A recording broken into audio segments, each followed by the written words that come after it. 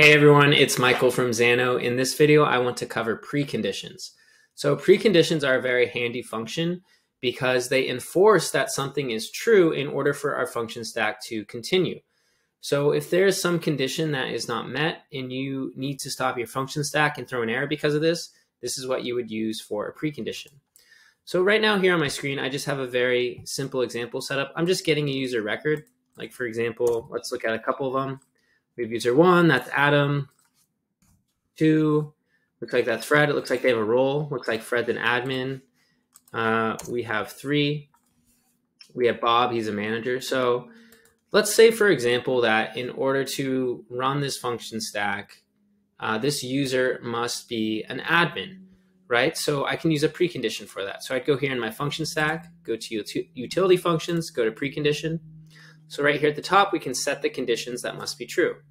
So I could go ahead and say that our role from our user, I can say user1.role on that variable must equal admin, right?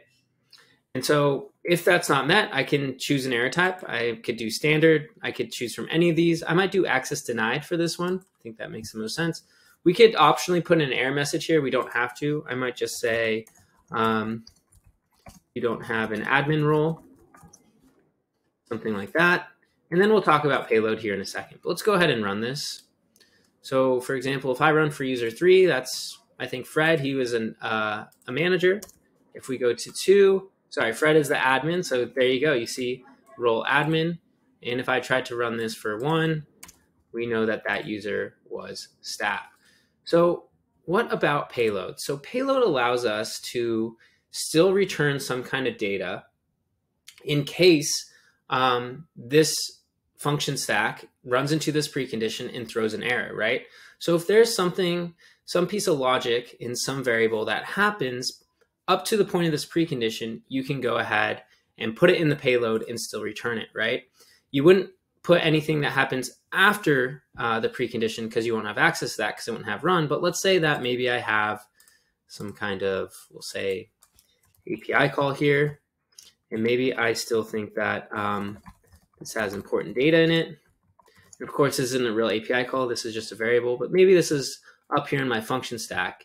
And if my user doesn't have a certain role, I still care about what's in that variable, right? So now if I run this and we hit this precondition because it's user 1, well, we still have the payload that says this has important data, right? Maybe it's actual usable data. But for this simple example, you can see we can include a payload. This error still hits, so maybe your front end is expecting some kind of error. You can still go ahead and do that. So there's a precondition for you. Once again, enforces that something must be true. It's a little bit different than a conditional, where a conditional will do one thing if true and something else if not. Precondition will actually throw an error and stop your function stack. So hope that was helpful. Definitely a very handy and common function that we see used. If you like this video, please go ahead, like it, and subscribe to our channel.